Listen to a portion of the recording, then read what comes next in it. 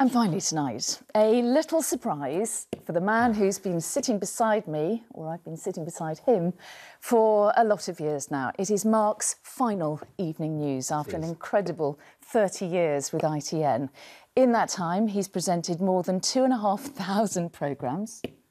Sorry about that. Been on our screens for more than 2 million minutes and counting. Research, good.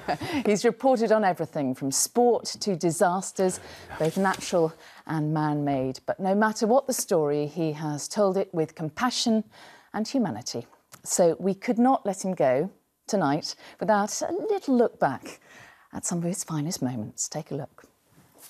Good evening and welcome to Antarctica, the most remote place on this planet. Good evening. Tonight we're live from Kenya. Good evening from Kathmandu. From Auschwitz in southern Poland. From Tripoli in Libya. Good evening from Haiti. From the Olympic Park. From Washington. From Paris. From Brussels. From Afghanistan. We begin tonight's programme with the most desperate of scenes here in northern Iraq.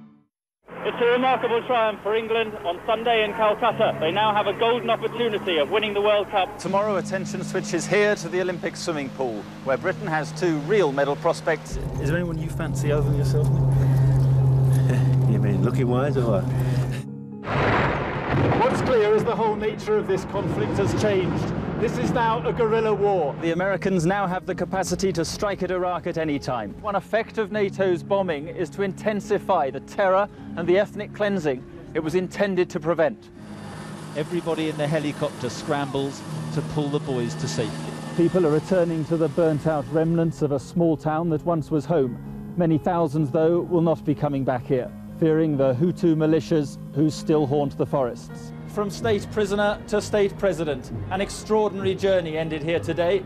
And for the first time in decades, the inauguration of the President of South Africa has the blessing of the rest of the world. My emotions are one of joy. How are you? See you a long time. I mean, to the untrained eye, you can see some of these icebergs are melting.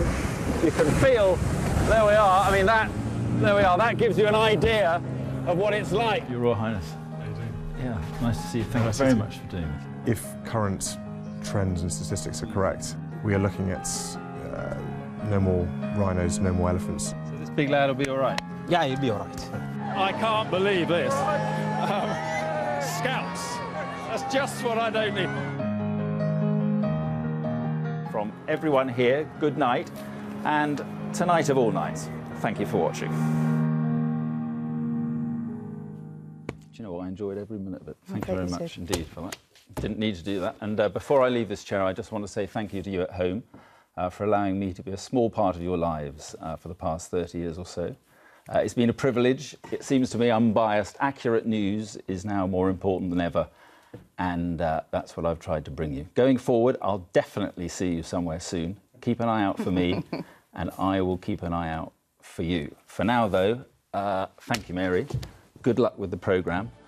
And to you at home, I wish you well. Have a great Christmas, and especially tonight. Thank you for watching. Bye-bye.